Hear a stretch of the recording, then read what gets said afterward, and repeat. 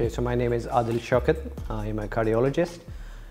In the NHS, I work for Glasgow Royal Infirmary, and I also have an extra contract with Golden Jubilee National Hospital.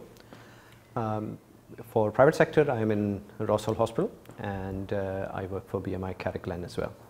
Okay, so I am a general cardiologist, and my specialized extra interest is in cardiac interventions.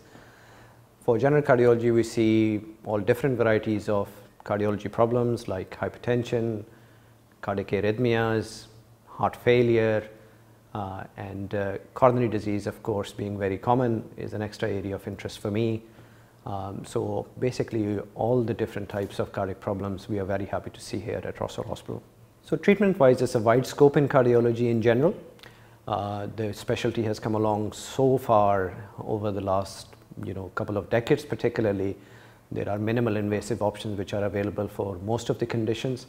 So apart from the diagnostic potential with various different tests that we have available, from heart ECG to cardiac ultrasound, echocardiogram, to heart monitors to diagnose for heart arrhythmias, to invasive treatments like pacemaker implantations, and then more importantly, of course, minimal invasive procedures for coronary disease problems like angioplasty with stent insertion, from simple to all the complex varieties of coronary disease we can treat over here in Rossall. The hospital pathways are excellent.